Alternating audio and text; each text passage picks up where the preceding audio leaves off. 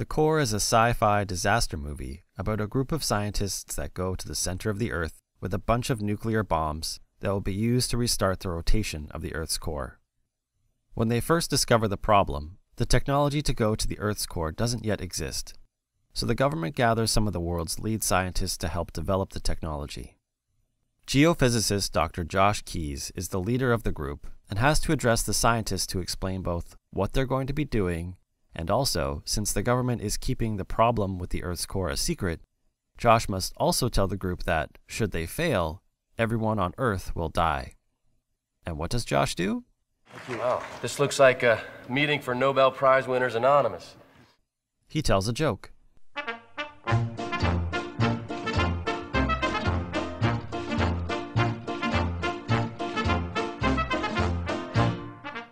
The Core is a 2003 movie directed by John Amiel and written by Cooper Lane and John Rogers. A friend of mine recently asked me, why don't more people love this movie? So I gave it a watch. At first I was confused. I'm used to scenes in disaster movies where scientists are called in to investigate the start of a disaster, but I'm not used to scenes like this. Did some sort of weapon kill these people? It's not a weapon that I've ever heard of. Okay, we're done. Even when I got to my friend's favorite scene, This is the Earth without the EM field. Would you? I wasn't sure what the movie was doing. Like, who is this spectacle for? Is it for the generals to help them understand the gravity of the situation? Is it to help the audience understand? Eventually, I realized the key to the film was in this scene, because the Core only cares about having fun. On the DVD commentary for the film, the director, John Amiel, said, "Humor is very important to all of us in this film, and anybody can make a deadly serious film about the end of the world. It takes skill and talent to make one that has a sense of humor to it. Also, truly heroic characters always find something to laugh at, even at the darkest moments." Just as Amiel states, you can see the importance of humor in the cast too. In an interview with UrbanCinephile.com, Aaron Eckhart said, "It was hard to keep a straight face, what with having to deliver lines like, As long as we can surf these magma flows, we'll be okay." Stanley Tucci and I got to manhandle some nuclear bombs, and there were times when we were laughing so hard that he almost literally went to the bathroom in his spacesuit. It was so ridiculous and we had to be so serious, but we were always very aware that what we were doing was family entertainment. It's just a movie where you can go and have fun for a while. You can also see the humor-focused approach from one of the film's writers, John Rogers. If I'm given a choice between being accurate and entertaining is so much harder, I will put that down. When a film has producers, a director, actors improvising or changing lines, time constraints changing what makes it into the movie, editing, ADR, and 2 writers on a script, it's hard to fully attribute ownership of a script to one writer. But in a 2001 interview with IGN, Rogers said, "This is just a fun, big-budget sci-fi movie written by a sci-fi fan with a science degree," speaking about himself. So I'm going to focus on Rogers and more or less consider him the primary writer. Looking at some of Rogers' work where he was the principal writer, you can see his propensity toward comedy. I can take these cops. Don't you dare! You kill anyone, you screw up my getaway. In Jackie Chan Adventures, a show he created, here's a scene from the first episode that he wrote. "I'm sorry, but this location must remain secret." Oh, yes, I can see this is some very special garbage. John Rogers has a history with stand-up. He attended McGill University in Montreal, Canada, and did a lot of stand-up while he was there, going on to perform at places like the Melbourne International Comedy Festival. This is probably in part why every chance the Core gets to add a joke, or make light of the situation, it does. No, I'll make the call. I should make the call. 65 knots! Depth 85,000 feet! Guys, come in, take It's a disaster! There are even places where the jokes or devil-may-care attitudes make some of the serious scenes, in addition to some over-the-top acting, extremely comical. Like when they crash into some diamonds and Josh goes, Diamonds? I want some. Can I help? and then moments later he's screaming. I was screaming for you! Why didn't you do it? Or God! No! You Damn it, you leave God out of this! I'm never gonna not find that funny.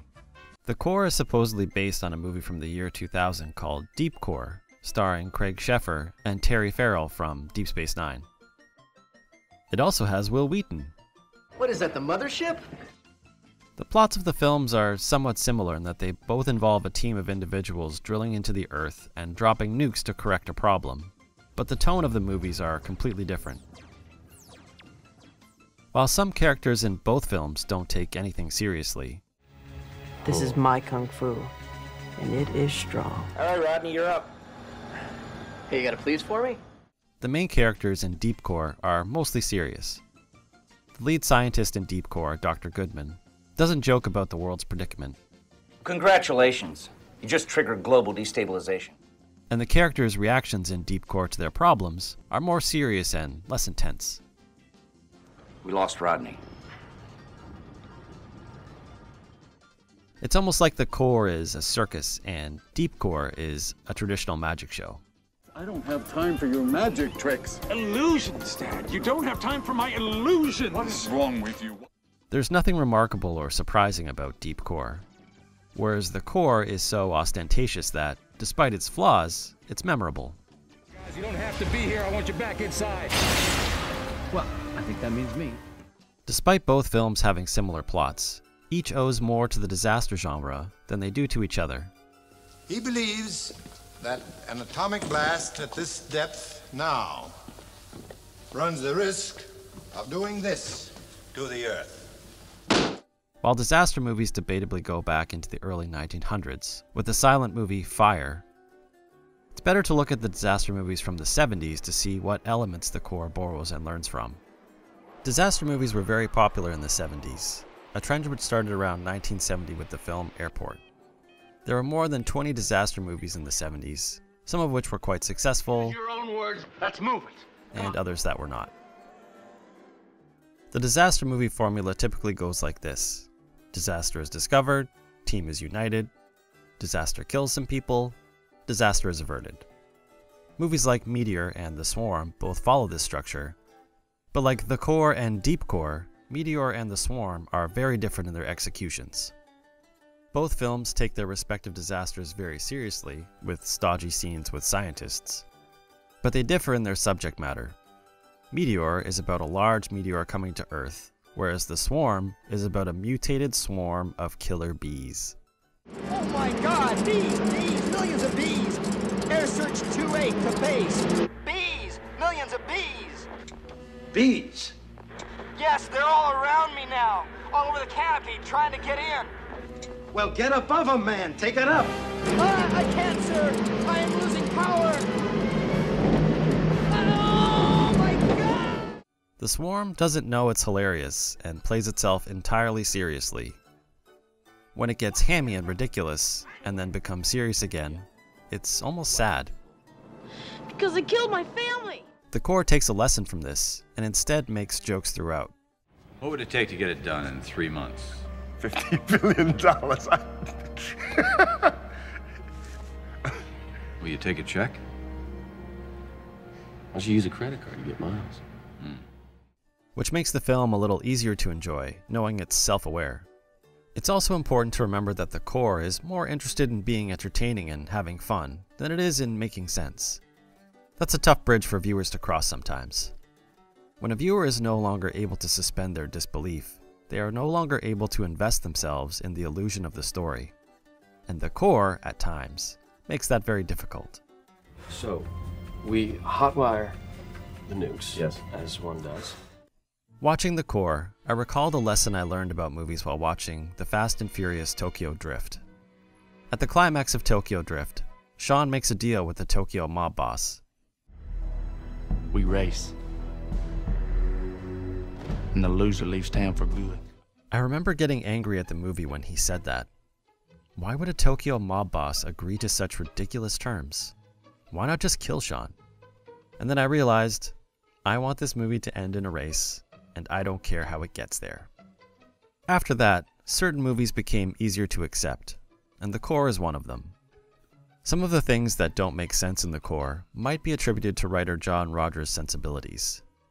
In an episode of the TV show Leverage that he created, Rogers seemingly gives a self-aware nod to the fact that the episode's resolution doesn't quite make sense. In this episode, an injured soldier is looking for compensation for his rehab from a shady private military contractor whose mercenaries were responsible for his injuries.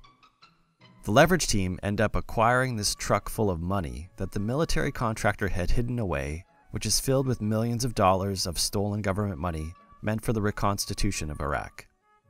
The Leverage team then take the truck of money and give it to the hospital taking care of the wounded soldier. Wait, what? How is this hospital going to use this gigantic pile of money without attracting attention from the government? Are they going to launder it? Where are they going to keep it safe so that it doesn't get stolen? Look at all these people that know about that money. Like this guy. Do you trust this guy? The doctor receiving the money says, "The world doesn't work this way." And then the title character, Nathan Ford, says, "So change the world." Which is almost like Rogers' way of winking at the camera and saying, "I know the world doesn't work this way, but isn't it nice?" And there's plenty of things in the core that either don't make sense or are so plainly wrong that it may bother some viewers. For example, despite Rogers' protests stating the validity of a lot of the science in the film, over the years a number of scientists have had a myriad of problems with the film. Earth's atmosphere wouldn't disappear within a year after the core stops rotating. A small EMP device cannot stop the core's rotation no more than a fan can dissolve a thunderstorm. Birds can also migrate without the Earth's magnetic field. From the Earth's core to the surface might be impossible since the signal would Earth's magnetic field dissipating wouldn't cause solar microwave radiation strong enough to melt the Golden Gate Bridge. The rest people can't walk around a few minutes in 9,000 degrees Fahrenheit. No ship can convert heat into energy. There is no space between two nuclear blast. Just don't worry about that stuff. Simply think of all of it as devices that are used to either create conflict, Not going to work without oxygen. We're losing oxygen. or entertainment. Why? You want to be a hero? You want to be a martyr? What do you want to be? You're out of your mind! Thank you! You could get worked up and be angry about how nonsensical the core is, but all the film wants to do is lean over, gently nudge you in the ribs, and whisper, "Hey, I'm just kidding around." Yes. And what if the core is made of cheese? One of my favorite film writers, Film Crit Hulk, once wrote about his experience with Quentin Tarantino. Tarantino told him, "Hating movies closes you off to stuff that seems like whatever you hate, or stuff by the same guy. And who knows? That other stuff could be awesome. Some of my favorite filmmakers made bad movies. It won't help you, it just won't. It stops your development right in its tracks, okay? I'm just saying I think it's better for you. And it makes me way, way happier. Never hate a movie. They're gifts. Every one of them. No, I'm not saying you have to like every movie, or even that you have to like the core. That's for each person to decide for themselves. If you do, I promise that no one on this plane will hurt you. But as silly as the core might seem, maybe consider opening your heart to it, or movies like it. You might just be surprised at what you come to love.